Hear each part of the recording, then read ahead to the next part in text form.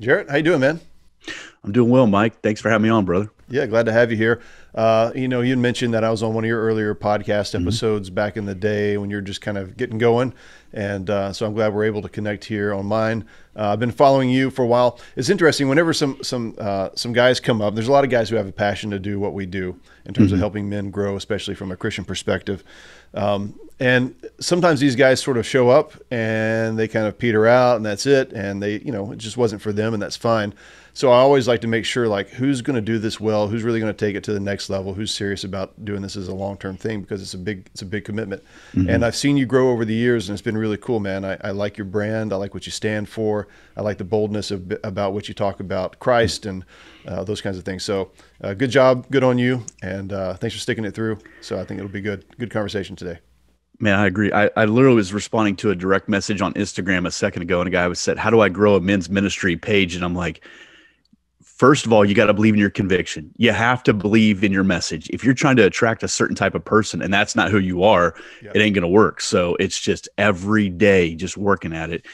And it has to be who you are. And if it's not who you are, and it's just like a hat that you put on, you're going to fizzle out once the work really starts happening. And so, yeah, I appreciate that. Guys like you who lead the way, and we just get to learn from you guys, man. It's such a blessing.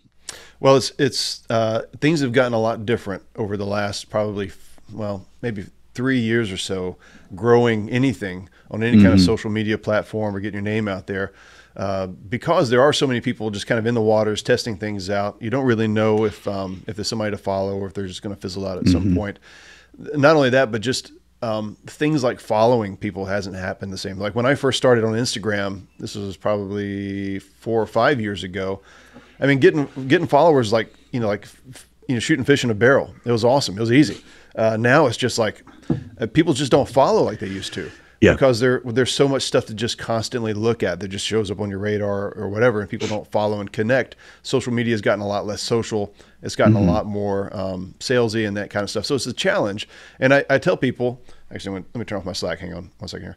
I tell people that if they're going to get started today, they need to understand that it's not going to be as easy of a process as it may have been a few years ago. It doesn't mean you shouldn't do it. It just means that you need to really be creative about hmm what your approach is, and that kind of stuff. And so, and not to judge yourself by follower count anymore. I That was a big absolutely that agree. was a big thing back in the day. It was like, oh, how many followers do I have? How many people like my posts? That kind of stuff. It's like, look, forget about all of that. Just be hmm social. Just have fun. And like you said, if it's something that you love, you're just going. It's going to come up. You're going to do this anyhow. And I think hmm that's how you really know if it's a fit for you. It's something you would be doing, even if if your follower counts low, even if almost nobody's paying attention. It just happens. It's just going to be part of your daily who you are. And that's what I said. I who I am is I'm a pastor, so it's what I am on Sunday. It's what I am if you and I run into each other at a grocery store. We'll probably have a similar conversation that we're about to have right now. And I think that's important because in those early days, you're pretty much just talking to yourself. I Yeah. mean, there's people feeling you out. There's some strange things that happen on social media, so you have to believe in. This is who I am. For a while there, I wasn't even using hashtags. I thought, you know what? If the Almighty wants someone to follow this, they're gonna. Because you're so into, you're paranoid of algorithms and all this Yeah. stuff. I thought, you know what? I'm just gonna put it out, and if the right person comes across it, great. Otherwise, it's someone will find it eventually, or it's something that the Holy Spirit's trying to teach me. And you're absolutely right. It used to be, at least I was impressed. Someone had so many followers, whatever, and you meet them, and you're like, okay, that isn't what I thought it was. So. Yeah. Yeah, no, absolutely. All right, so before we get too far into this, tell Mhm. us a little bit about Pursuit of Manliness, how you guys started, that kind of stuff, a little bit of your story. Take whatever time you want to take. People can fast forward if they don't like it. That's what I always say. Well, the story begins with the birth of my third son. I had two daughters, and I knew the responsibility as a dad was just to protect them. That's all I knew. And to be honest, I was married at that point for about what was it, 12 years. I'm now married for 20 years. So my son's 8, so I can Congrats. do That's good. 20, 12 years. Yeah. So I'm married for 12 years. I'm in ministry. I'm a children's pastor. I love working with kids and their parents and stuff. But and I really had a heart for men, but I was pretty pathetic. I was pretty much just going through the motions, and with this idea that somehow it magically gets better. There was no moral failures or anything like that. It was just a pretty pathetic existence. Looking back on it, my son is born. January 14th, 2000, was that 13?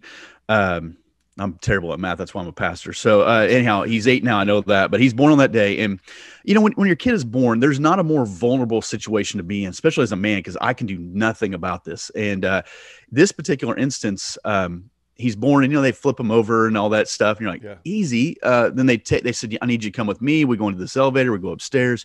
I didn't realize they had just ushered me into the NICU unit. Yeah. And so he had a collapsed lung. He wasn't breathing. There were several things happening. And I sat in this little plastic chair, and this nurse was trying to tell me what all the other nurses were doing. It was about 4 a.m. It's all a blur, but I remember praying, as we often do when we find ourselves in a precarious situation. We're just firing off firework prayers.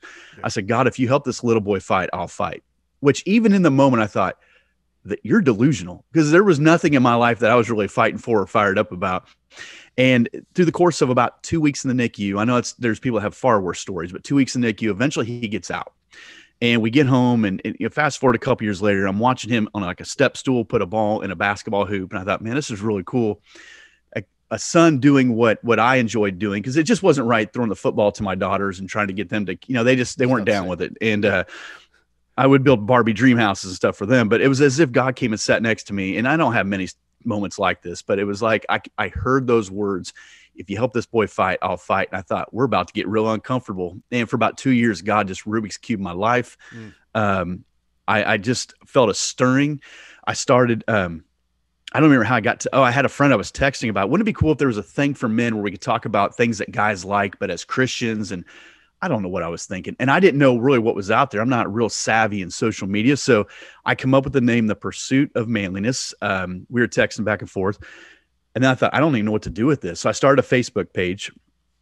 I wasn't real confident in myself of starting this thing. So about 10 days later, I said something to my wife. I said, hey, I'm thinking about starting a Facebook. I had already started the page, so I'm lying here already. And my wife looked at me and said, if you want to practice your manliness, our toilet's leaking right now. And I thought, oh, wow. that is not what I thought was going to happen. I thought it was like when the Grinch brought the tree back to Whoville and they all stood around him and sang songs, like our dad is, and she's right. We need to be men of action. So I thought, okay, what is this going to look like? So I got a Weebly page and started blogging. I'm a terrible writer, but I thought that's all I know how to do. So I just started writing and I tried to post it. And from there, The Pursuit of Manliness is born. And God is like, some people have that beautiful picture of God carrying you down the beach. I feel like God drags me down a gravel road is what happened to me. So the pursuit is my pursuit of just trying to be a better equipped man of God, because I have a wife, I have children, I have people in my life who need me to get this right. And so that's the word. That's why pursuit was such an important word for me to start this thing, that we're always striving. We're always being sanctified and becoming less like ourselves, more like Jesus. Yeah, no, that's really good. And I appreciate that story. It's a lot of great ventures are born out of just this sort of desire to do something. We don't really know where exactly we're going or how it's going to work out. It's just something we're pulled to, we're called to. And so your story sounds like that, similar to my story with Wolf and Iron and Rustic in Maine, our other business and stuff, things that we do. And a lot of times you don't really know what that end result is going to be or exactly where it's going. You just know there's something that you need to be a part of. And I think for me, and I would imagine for you as well, this call that we have to help men grow, it's really just, like you said, it's just part of our personal growth journey. It's in a sense, it keeps me accountable as well. It helps me to stay focused on, like, what am I actually doing and why am I doing this? There may be something about you that's pastoring by nature. So you do your best personal work when it's also other people involved. I know I kind of do that. And maybe we're all kind of like that. And so, and I think that's just encouragement as well for guys out there who are going to start something. It doesn't matter what it is. Don't worry about where you're going to go or exactly how you're going to make it work or what it's going to be. Just know, if you feel called to get started, get started. You're going to learn something about yourself in that process. It may not be the final thing that you do, but it's going to help you grow into whatever that next, level is or next phase is. So I think that's really good. And go ahead. No, I was just going to say, and I think that's what we would tell guys starting out is, and we were just talking about that. You got to find your voice. I was fired up about, Christian men. Like, how am I going to equip them? As a children's pastor, I saw these dads come in and they were apathetic and they get fired up about Little League, but their spiritual life, there was nothing. Every guy that came to me, every wife that drug her husband back to me in the children's ministry was like, "Hey, can he run tech?" Because he couldn't lead a conversation with kids about Jesus or anything. Like, yeah, we'll put him in the tech booth, whatever. We'll find a spot for him. And so you get this passion, but I'm like, how do I convey that? How do I communicate that? And I wrote my first blog post in a Starbucks with like Christmas music blaring over my head next to a Taco Bell that got shut down for making meth.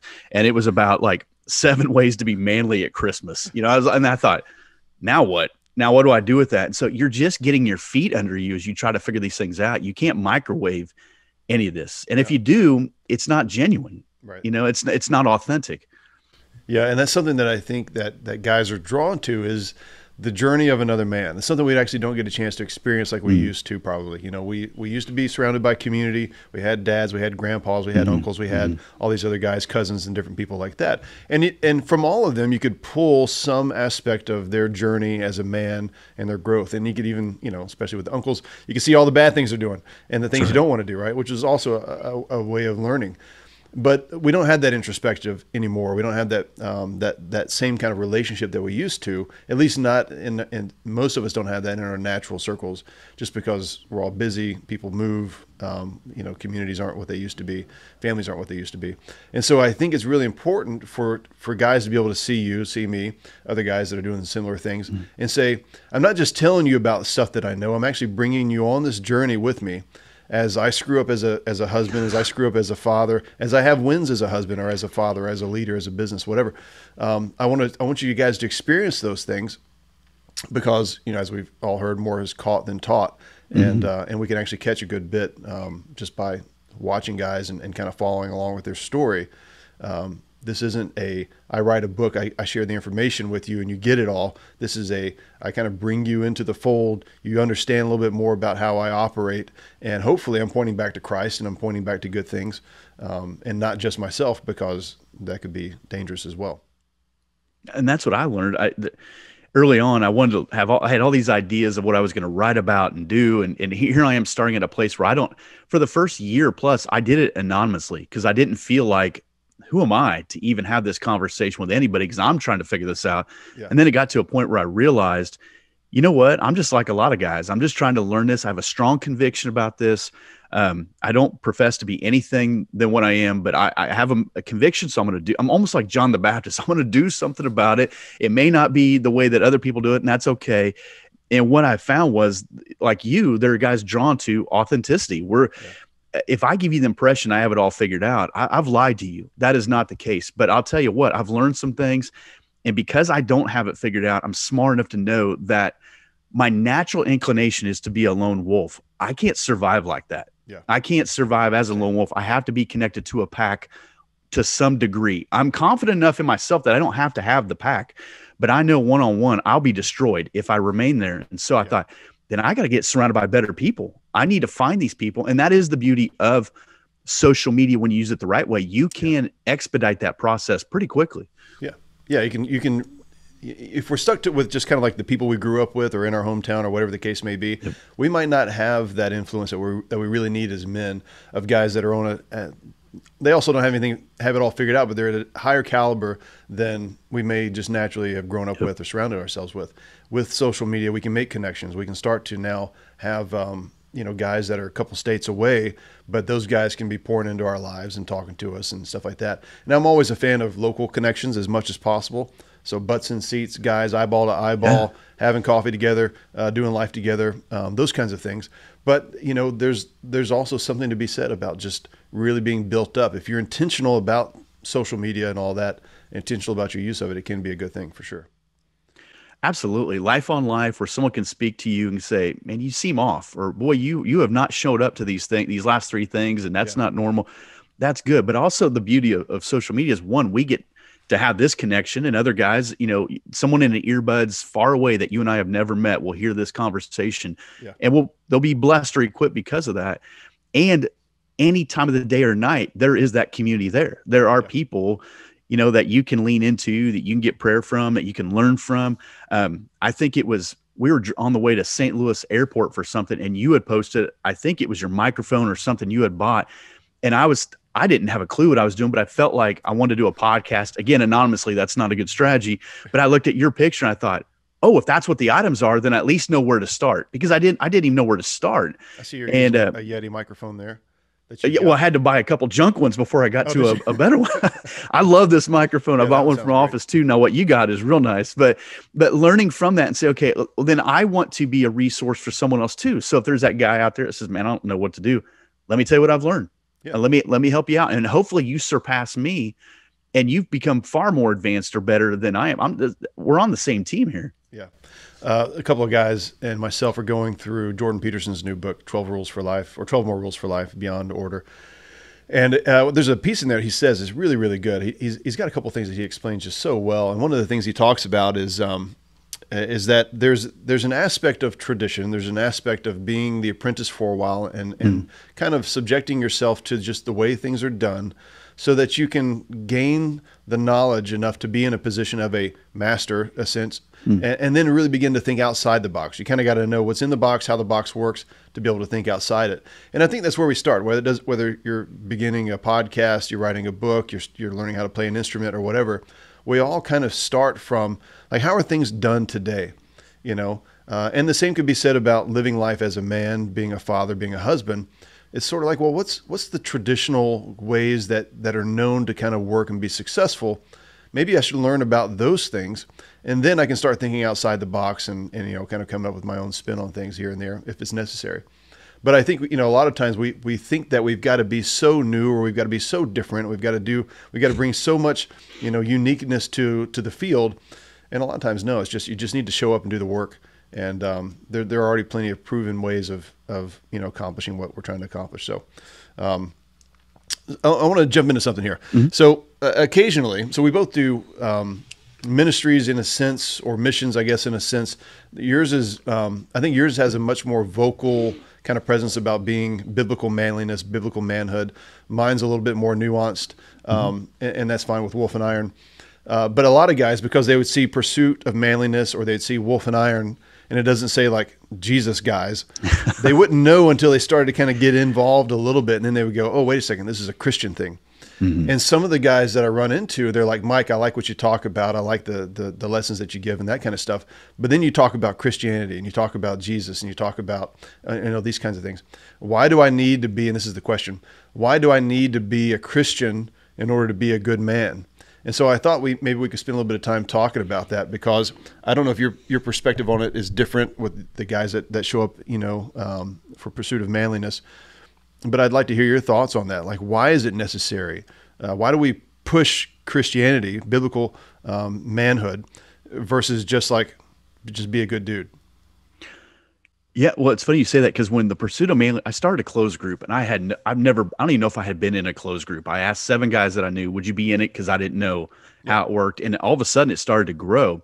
And I remember one guy in particular, he, and I've never met this guy. He was in there for about 8 hours, and I made a post. It was something, and I know the name Jesus was in it because that's what really lit him up. And he said, oh, I thought this was a group about manliness, not Jesus. And I'm like, well, this is a great conversation topic. So the idea is, I think we all, especially in our day and age right now, all believe we have an element of goodness in us, right? So if we use the term good, we'll say, I'm a pretty good guy. I'm a pretty good, husband, father, like even the guy I was saying 8 years ago, pretty good guy.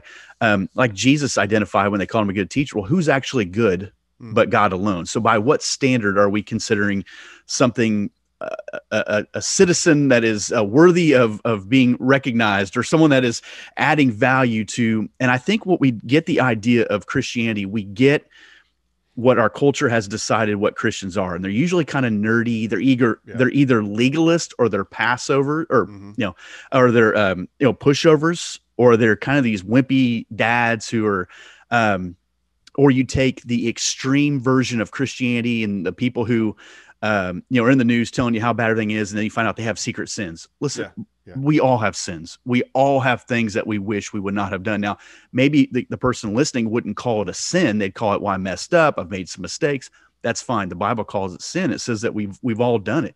We all fall short of God's glory. God has an incredible plan for all of us. God has an incredible purpose for all of us. We're going to realize it in different formats, but the Bible gives us the answers to the questions here on earth. Like, how did we get here? Okay, what are we doing here? Well, Genesis 1:26 tells me every single one of us is created in the image of God. So whether I live in America or another country, whether I'm, white, black, or anything, whatever my political party, whatever my affiliation is, I have to realize I'm created in the image of God. Well, that doesn't give me, then that tells me I don't have permission to hate or look down on anybody.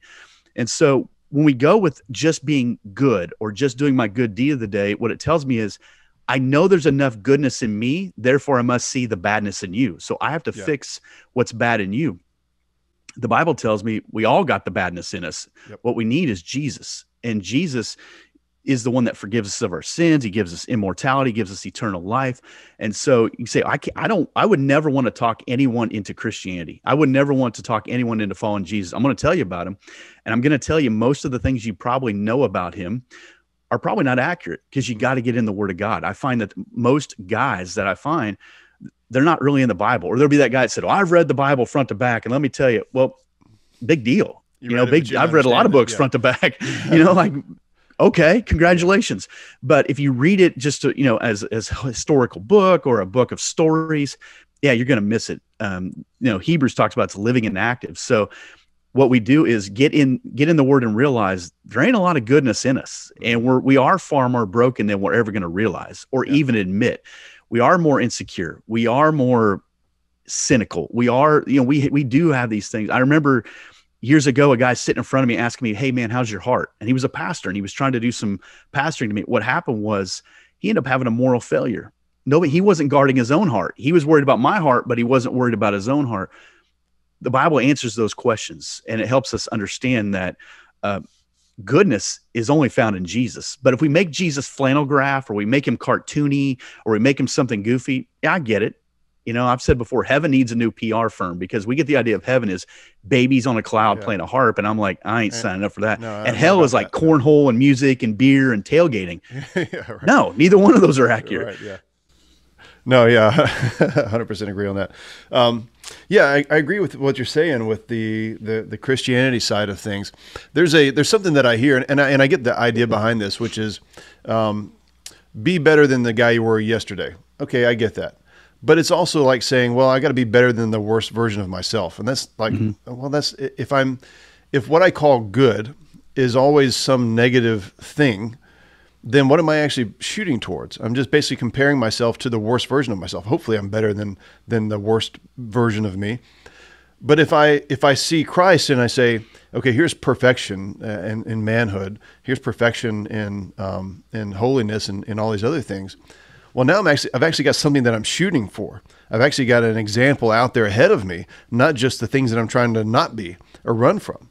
And a lot of, I think, where Christianity gets its modern Christianity, or a lot of what we feel about it, where we get the kind of the wimpiness nature, or the men aren't manly and they're kind of effeminate and those kinds of things, is because we focus so much on the negative qualities of people, of who we are, rather than espousing towards who Christ is and the positive qualities of manhood.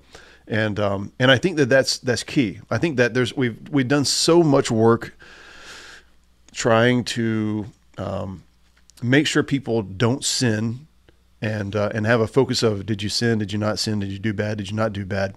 That we really miss the opportunity to say, hey, we've got an awesome Savior who set the example for us. Let's run the race towards that instead of, trying to run away from, the old self and those kinds of things. And I think that's a big difference too, is that relative goodness. Yeah, you can be a good dude. You can be a good dad and not be a Christian. You can be, depending on what good means. Do you want to be great? Do you want to overcome some of the challenges? Do you want to heal some of those heart wounds and those kinds of things that are a lot of times that cause generational problems to just reoccur and reoccur? Mm-hmm. Well, let's get Christ in there because he does healing. You want to have an example of what it means to be a father that loves even when he's challenged and overcomes. Let's get Christ in there.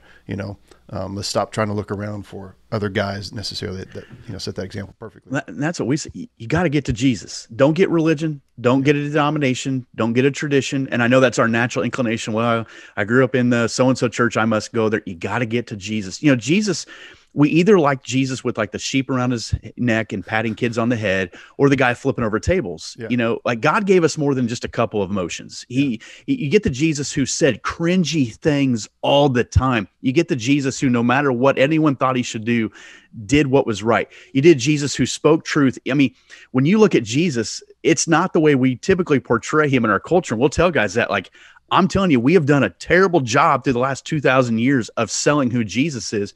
Look at the book of Acts. Those guys literally gave their life for this message, stood in front of rulers and authorities, were beaten, chained, shipwrecked, the whole deal.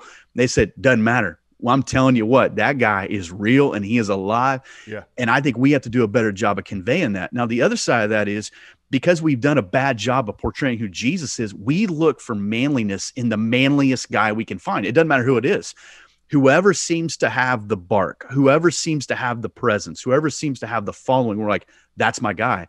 What you need to remember is that's a carbon copy. No matter what, you and I are carbon copies. So if you try to follow me, I'm going to lead you down. I'm going to get you closer to Jesus, but you got to find him yourself. And you and I have both been gifted with different talents and abilities. That guy with, that has that loud bark, or that guy that has that platform, or that guy, God's gifted him too. Not everyone's called to be an overseas missionary, but we're all called to live on mission. Yeah. We're not all called to preach the gospel, but we are all called to make disciples or be prepared to give a defense for what we believe. The way we realize that or exercise that looks different. Some people are better up front. Some people are better behind the scenes.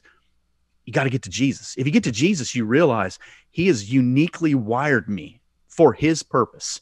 And it gives me a purpose here on earth. And I realize, listen, I'm not going to live forever. So one of these days I'm going to end up in the ground. What's going to happen to me? Well, the Bible tells me that in Christ I live forever. Immortality, my sins are forgiven. I'll take that any day over trying to project that I'm something that I'm really not. Yeah. Yeah, absolutely. Yeah, 100% agree on that. And I think a lot of our Jesus kind of narratives that we have, I don't know if it just comes from a religious standpoint, but it's our we're trying to put him into understand him, put him in a box. He's either nice Jesus, telling poetry and patting kids on the heads, and or he's like he's flipping over tables, or he's doing one of those things.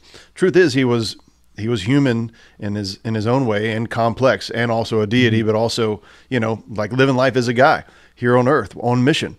And that's a complex thing to understand. It takes a lot more to understand that than it does to try and think, I want to be flipping over tables Jesus. That's the guy that I want. Or I want to be cute, sweet baby Jesus. That's the one I want to know about. It takes a lot more to really understand that complex depth of nature than it does to, and then to try to spin kind of this image or almost a fictional version of him that would fit into our minds. And, understanding Christ is really a lifelong pursuit, because he is so dynamic and has did so much, with his life. And so I agree with that. I love Jesus who calls out hypocrisy. I feel like that's a spiritual gift I have. I love to call out hypocrites, but then the Holy Spirit tells me, you're a hypocrite.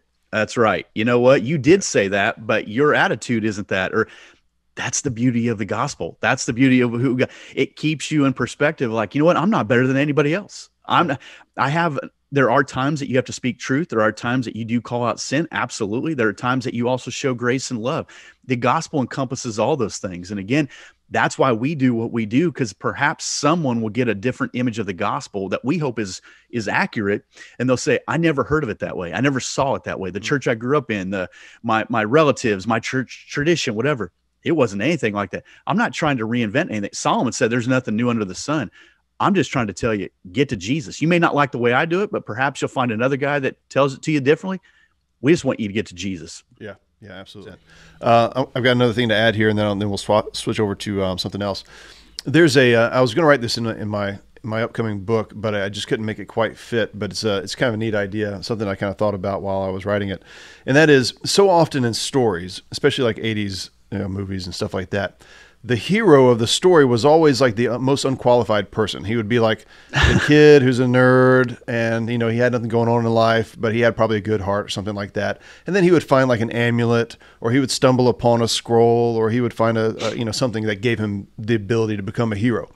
Whereas the villain was always the guy seeking the thing out. Like the villain was the guy that was like, I'm looking for the lost jewel. I'm looking for the whatever. And I think it painted this narrative for us, for guys who are of our generation, that heroes, they become heroes just kind of accidentally. It just sort of happens.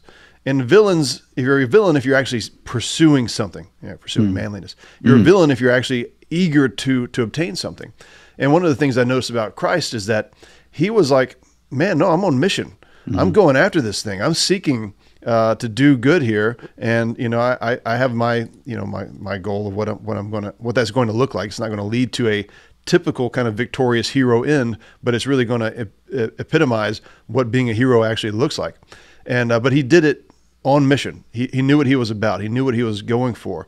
He wasn't I mean, yes, he was born poor and all that kind of stuff, but he didn't consider himself like, oh, I'm a lowly kid. And then God just kind of hit him with like a magic bolt of like, you know, now you're Jesus. It didn't work like that. You know, and I thought just how different his story is from the typical kind of hero story that were painted. And, you know, and a lot of men, I think, they're just sort of expecting life to just sort of line up for them, to be given you know, rewarded with something out of the blue to become the hero of their story. And Christ is like saying, no, man, I got a mission for you. You get to be one of the heroes of your story and come along and pursue this thing. And you got to be intentional about it. But it's certainly not a villainous act for us to desire good things and desire to be the hero and to stand out in our own story. I think is what we're called to. Yeah, I've said that before. Maybe I don't word it the best way, but I would say, you know, Mike, if you don't want to be the absolute best at what you do, you should do something else, especially if you're working for someone. And there'll be people who really get upset, like it's a prideful thing. Well, if I don't want to be the absolute best at what I do day in and day out, why am I doing it? I'm stealing money. I'm wasting time. And time is finite. It's very precious. And Jesus didn't let things distract him from his mission. You know, he said, when I'm lifted up, I'll draw all people to myself. But it'd be like you and I, we had it set time to be on this call. If the phone would have rang or someone come to the door and I'm out there, you're going to say, this ain't a value to him. You know, so when something is of value, you're locked in and you create a plan of action and then you realize that plan of action. If you don't, it really wasn't a value. It was a pipe dream. And Jesus gives that example. And again, get to him, learn from him. And then you read the epistles, you read Paul and Peter and James. What are they teaching you? They're teaching what Jesus taught them. And it teaches you how to live this faith out. And, man, if you get in the word, get to Jesus, it changes everything. Yeah, absolutely. All right, so let's talk a little bit about Tribe, because I'm interested in hearing about this. So we've got something called the Foundry that we haven't launched yet, but we've been thinking about. And when I say we, mostly just me. I get it. We as in Wolf and Iron, but I get it. You know, pretty much me. Just thinking about how's this Foundry thing going to work? Well, we're making progress on it, but we haven't kicked it off yet. But you've been doing something called Tribe, and I'm like, man, I like to see what other guys come up with. You know, that kind of works for their model. And tell us a little bit about what that is, how it works, and then maybe we'll talk a little bit about some of the guys or what you guys are doing in there.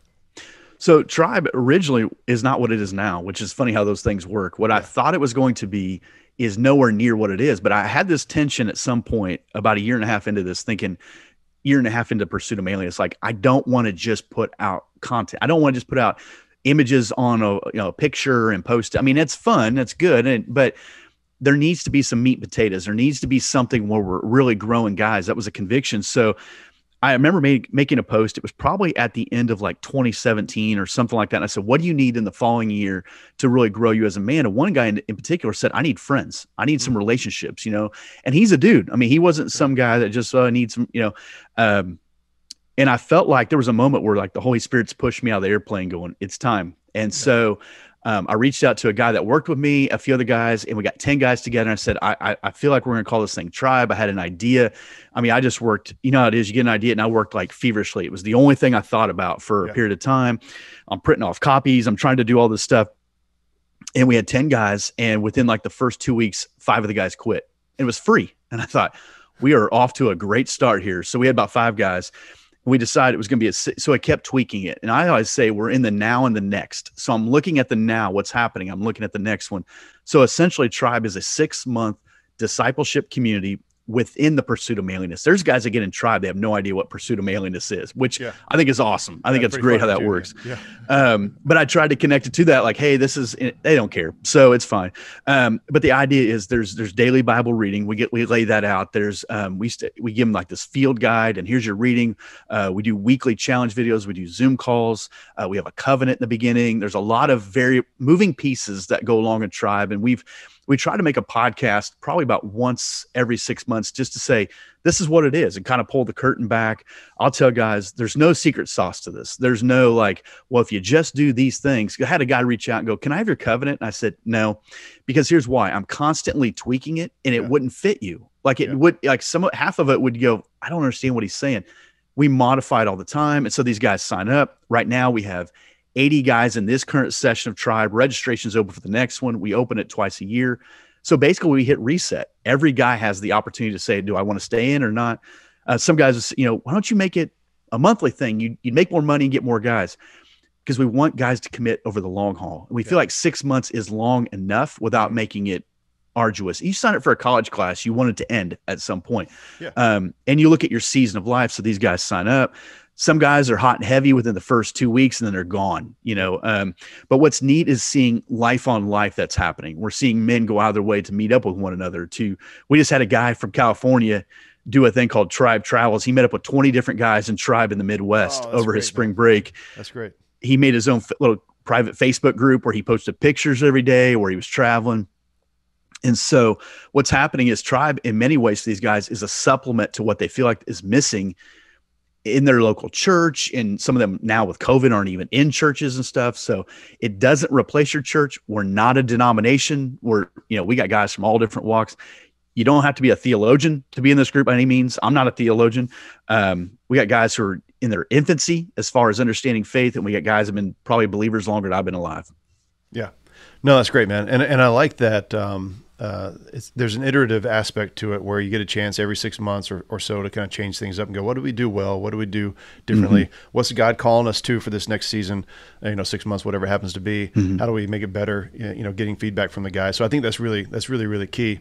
So you guys are going through like a discipleship type of thing. I know you guys have some books that you read as well, or is it a couple of books over the period of 6 months, or is it like one book? How do you guys do that? We've done 2 books. I'm a book guy. Yeah. So for me, I was like, let's just load them up with books. Well, some guys haven't read a book since high school. So to tell them to read a book is a little daunting. Some guys read the whole book in the first week, and other guys are like, I'm so far behind. So what we did was just do one book. Right now, we did Patrick Morley's book, How God Makes Men.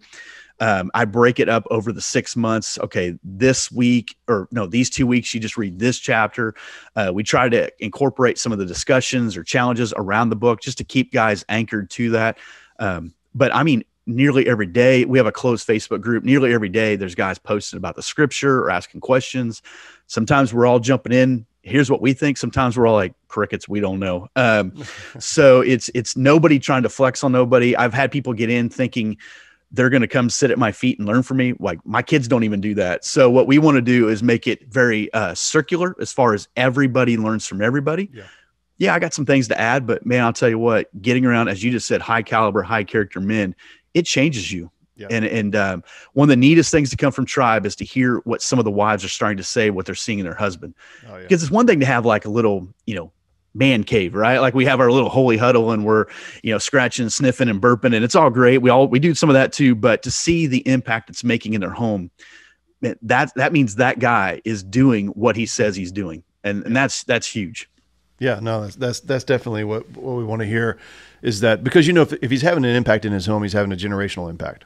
So it's not just he's figured out his career path, or he's figured out how to lose weight and keep it off, or whatever the case is. Those are all good things. If he's having an impact in his home, kids are seeing that, his wife's seeing that, neighbors are seeing that, friends are seeing that. He's having a generational impact in his family and probably on his community as well. So yeah, absolutely key.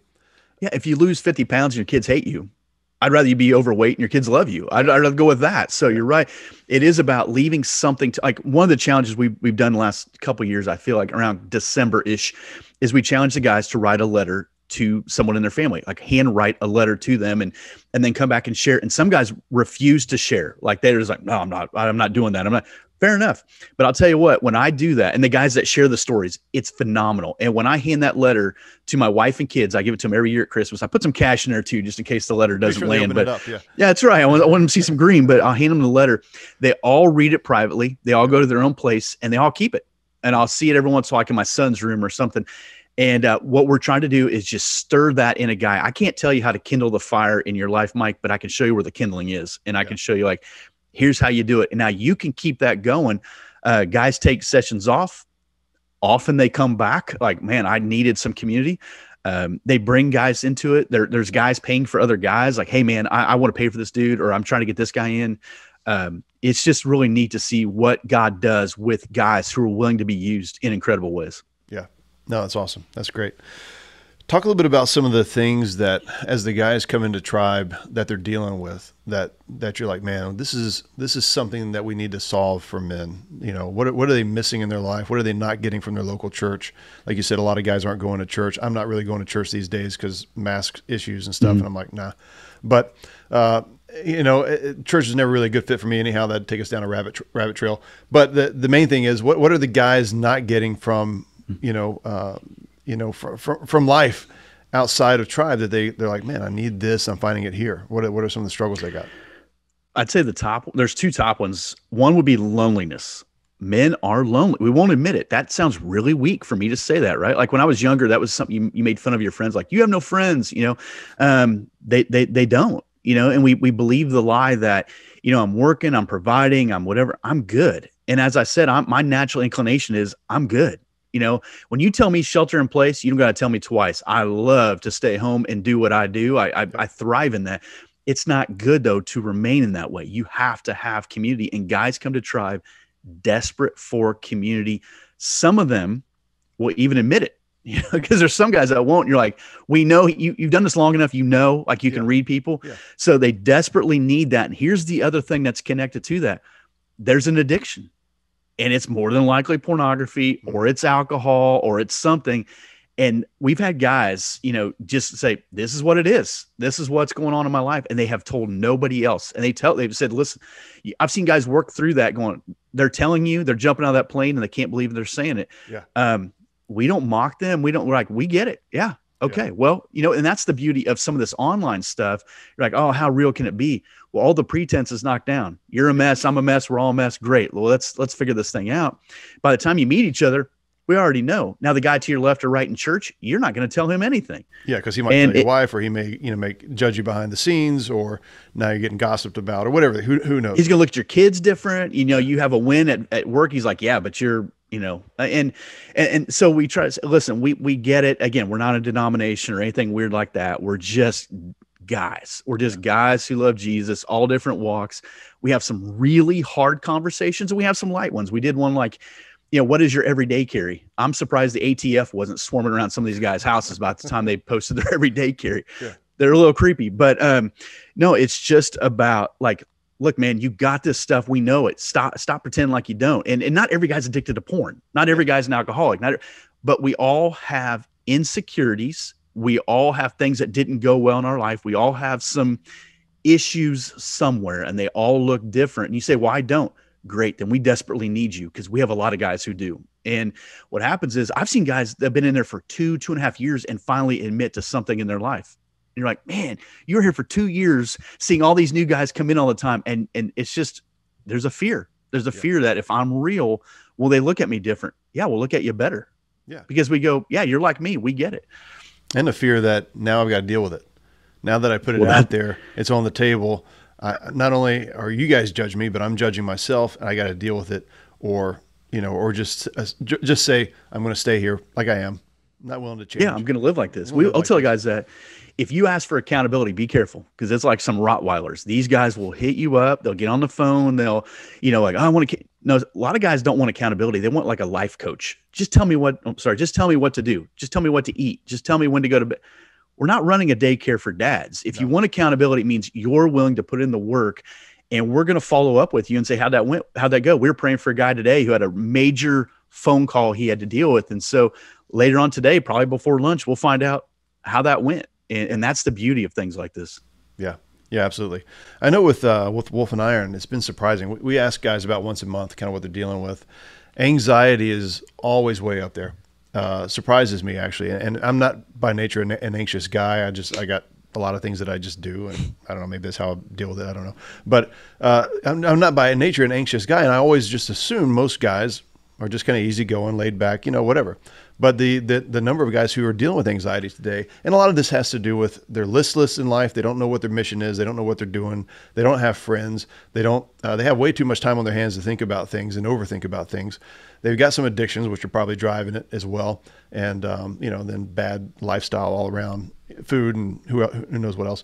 But I was always just really surprised, like anxiety is so high up there. And a lot of guys, anxiety is sort of like here's the what do I want to say? This is the result of something that's an underlying issue. And one of the things that we can do, and I'm sure you guys do this in Tribe, is like, I need to help you kind of get to that root. Like, what are you actually dealing with? You say anxiety, but what does that really mean? Well, no, I've got a fear because I'm 45 years old and I'm not married and I don't know what I'm doing with my life. Hey, let's get that out there on the table and start talking about that because, why are you where you are, and what does God have planned for you and those kinds of things. But I think those are the kind of conversations that guys are really desperate to have. As much as we like to talk about how guys don't like to have conversations about emotions, there are a lot of guys out there that are like, man, I need something's wrong inside of here and inside of up here. I need to talk about it. I need some guys I can trust to do that with. And I need guys that I can do things with as well. But I need some guys that I can really talk through some stuff and trust. And because once again, we don't have those uncles, grandfathers, cousins, whatever, to really coach us and guide us through life. And we're missing out on that. Absolutely. And what happens when you continue to miss out on it? Your world gets really, really small and really, really fragile. And more than likely, again, there's a sin issue there. There's something in your life that isn't good. Now, whether you call it sin or not, that's irregardless right now. It's that it's not good. And so you're trying to hide it. Men that are unaccountable for their time and unaccountable with money and resources always find themselves in trouble. They will always be doing things that they know in their heart isn't right. So the more you do that, the more anxious you get. Well, what is that? That's sin. It's what God told Cain in Genesis 4. Sin is crouching at your door. It tries to look really small. It wants to rule over you, but you must master it. And he tells Cain, if you do well, it's going to go well for you. If you do what is right. Well, what is right? Well, it's getting back to our Creator and understanding we're created we're not here to exist. God didn't wake us up today for you and I just to exist, to take up space. He doesn't need us. We're irrelevant to the story if that's the case. He woke us up today because he has purpose. He breathed life into our nostrils while we slept last night. He kept your home from, catching on fire, all the variables that happened in the universe so you and I could be up today. It's not because we're that awesome. It's because he has something for us and we walk in that. So we tell guys, slow down, calm down, look up. Okay. Just slow down, stop, just turn off the noise, calm down, get outside. You got to get outside. Yep. What happened during COVID? Everybody went inside. They shut the blinds and they lived on TV. Mental health is just crashed. Yep. I saw Shaq the other day said what a horrible, rough year it was emotional. I just told the guy, Shaquille O'Neal, who has everything. Could you imagine the numbers that are in his cell phone? He could have spent a different day in a different room in his house. He could have bought everything from Amazon. Yeah. And that guy was overwhelmed and anxious. None of us are immune to this. So we have to get outside, go get in creation, go for a walk, sit in your backyard, sit on your porch, sit on your neighbor's porch. That'll be fun for a while. I mean, whatever you need to do, just get out and then get around good community. If there are guys who are hurting your marriage, they're not your friends. If there are guys who are hurting your walk with Christ, they're not your friends. And if your wife is against them, they're definitely not your friends. So get around good people. And that's the beauty of like Zoom or whether you have good accountability or small groups. When you go there, your wife is like, good, I'm glad you're going, right? If she's fighting you, probably not a good thing. So you're right. We do have this anxiety. And so then our fear is, well, then I have to do something about it. Well, when I get anxious, I remember I ain't in control of anything. So why am I anxious? Because I'm trying to control something that was never mine to control to begin with. Well, then my world gets pretty fragile if I try to control it all. And that's the lie people have believed, that if you just do all these things, you'll be safe. Well, what is that safe? Is existing safe? I don't want to roll like that. I don't want to do that. No, and it puts it all on you, and that's where a lot of that, like you said, that's where a lot of that anxiety comes from. You know, I don't feel right. I ought to do something about it. I don't know what to do. I feel, boom, anxiety just kind of, levels itself up on top of that. And yeah, that's a lot of it is coming back to, what does God say? Well, he's going to feed you. He's going to clothe you. He's going to make sure you're taken care of. You need to be pursuing him, but you don't got to be freaking out about it. And like you said, some basic things, exercise, get outside, make a big difference. How do you guys do talking about, like taboo subjects? Like, like you said, you mentioned pornography and stuff like that. There's a lot of guys that come from the Christian world and they want to be a part of a group of guys, but the stuff that needs to be talked about, maybe they grew up saying, "Oh, we don't talk about this." Or especially in a Christian circle of men, we don't talk about it. They actually might feel more comfortable talking about stuff with non-Christian guys because they feel like they're not going to be judged. How do you guys deal with, kind of addressing things that people may think, is, taboo? We don't talk about these addictions. We don't talk about these sins or lust or whatever the deal happens to be. We just do it. I think that does make some people nervous, especially given your background, not every guy uses the nicest language. Not every guy is flowery with what he says. And that's the beauty of it. I'm not the police officer of the communities or anything. We say, hey, we love all the things that other men love. We love sex with our wife. We love sports. I remember when I first started this, I didn't want to talk about sports because I felt like sports, the way we sports for us as a family has become like we do a tailgate experience. And we talk about, you want to talk about addiction. We're going to talk about, racism. We're going to talk, and we talk from a biblical perspective. I don't care what the culture is telling me about any of these topics. The Bible never told me that the culture was supposed to affect my theology. The Bible tells me I look at world through the biblical worldview and I say, okay, what does scripture tell me? Where do I see that? The condition of the human heart hasn't changed over time. And it doesn't matter where you and I could go on the planet right now. We're going to find people just like us. We're going to find people who are quote unquote good in their mind. We're going to find people who are just pure evil, the whole spectrum. I mean, none of that stuff has changed.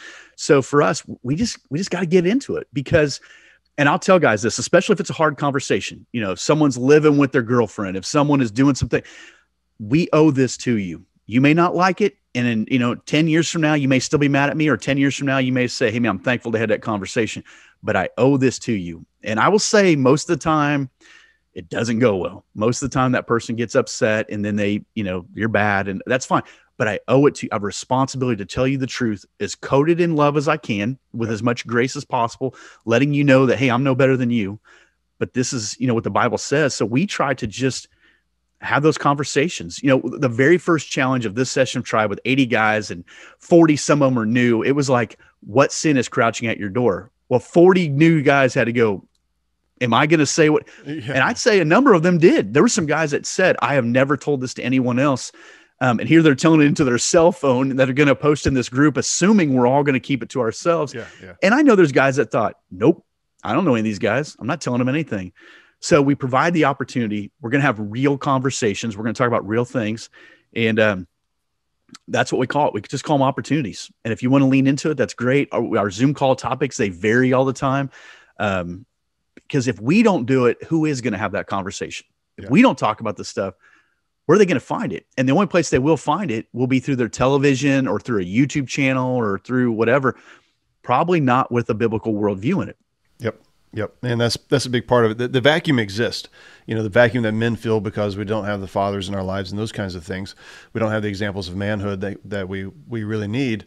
So that vacuum exists. It's going to get filled by something, and guys are trying to fill it with porn and that kind of stuff. But there's going to be industries out there that try to fill it for their own sake, that are not going to give guys really what they truly, truly need, which is, hey, you need to get your life right with Christ. You need to start aligning your values with his values, not just, being a better guy than you were yesterday, those kinds of things.